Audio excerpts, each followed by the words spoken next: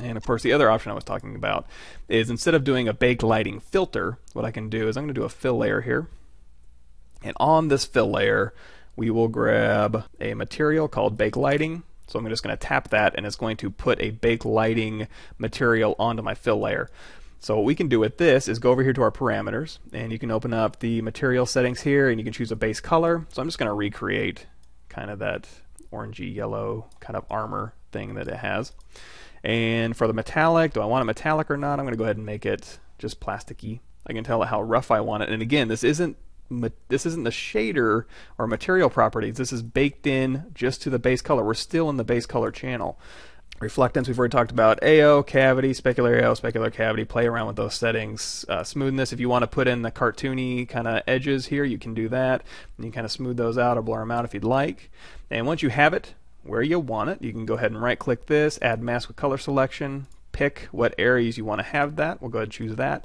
And now we have that baked lighting into that material here. Now if I click that material again, we do have some lighting options in here, and as of this recording in Painter 1.7.1, we only have the sun we can kind of play with, but we can go ahead and play with that. So if we want to position the sun on this orange part here to a place where it looks really cool, we can certainly do that. It's like, okay, this is cool.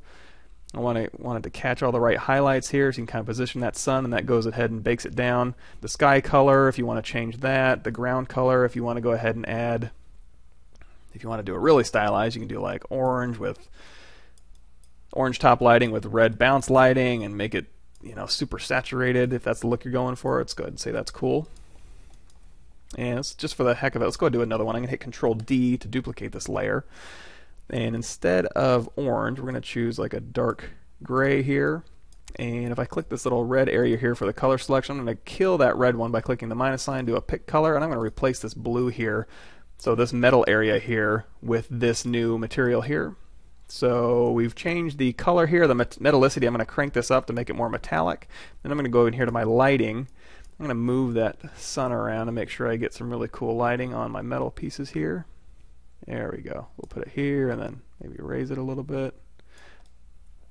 Cool, so we got some metal over here. And if we want to change the colors around on the metal here, let's say make that super blue. And the ground color, let's make that super, not that blue, but maybe just like a aquamarine. And even the horizon color, you can go in here and change how these kind of affect your material. So we could do a very, very aqua metallicity here, and play with these as much as you want to kind of get the look you're going for here. It's going to raise that up a little bit.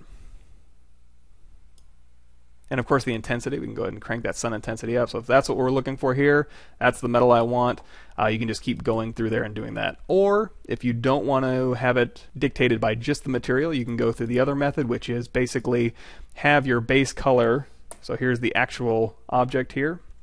If I hit C and go into the base color, and then we just put that filter above it, that'll convert everything to baked lighting, and then of course you'll have the extra options to do your sunlight as well as the two extra lights here. And that's not even it. There's a couple more things that are kind of the same-ish thing as this baked lighting, and that is, number one, we have a couple new generators. So I'm going to click the generator tab over here, and we have MG 3D distance, as well as, if we scroll down, MG light. So let's play around with those. If I put a fill layer, I'll just put it above everything here. And this fill layer, we'll go ahead and make it red so it's obvious where it's going. And I'm going to turn off everything but color. And I'm going to right click this fill layer, and we're going to do add a black mask. Right click that black mask and do add generator. That's going to give us a generator slot. So I'm going to go over to my generators and choose MG 3D distance. Drag that into my generator slot.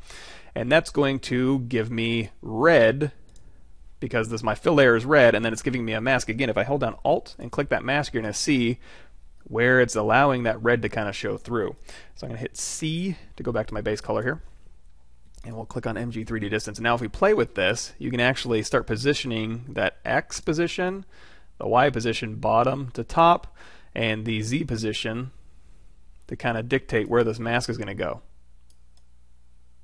So as we're doing that, you can also do offset contrast if you want to just really sharpen up that line or not, and radius if you want that fall off to just be a little bit softer here. So you can kind of position where you want this to go. Now, if you want to see this in action over your shells, you can go to 2D only, and as you play with these options, you're going to see how it's using your position map here to start putting in a mask around your object that allows this fill layer to show through. So that's one option you can do. The other new one is, let's say you wanted to do a very stylistic rim light onto this thing. And again, we're just in the base color here, and again, this fill layer only has color allowing it through. So if we go back to this generator here and we grab the MG light and replace that 3D distance with MG light here, now we have color baking onto our object through a fill layer here. So now if we take this thing and we choose, you know, what angle, let's say we want that fill light over here, little lava red light district thing going on, you can kind of position that light. You can tell it how glossy you want it to be, so you can kind of tone it down to just certain areas. Highlight level, you can make it super Sin City style, you can kind of soften it up a little bit. So you can kind of position a really, really strong fake light in here. Now that strength is only dictated by how opaque this layer is. If you want to, you can go to the base color here, drop this 100% down to like, you know, 25% or so, and you can kind of just putting in a little bit of soft light baked on the one side of the object. And of course you can go in here to the generator and reposition this at will. So if you like it over here, that's fine. If you want on the other side, just toss that over to the other side and that'll just bake it right into your base color.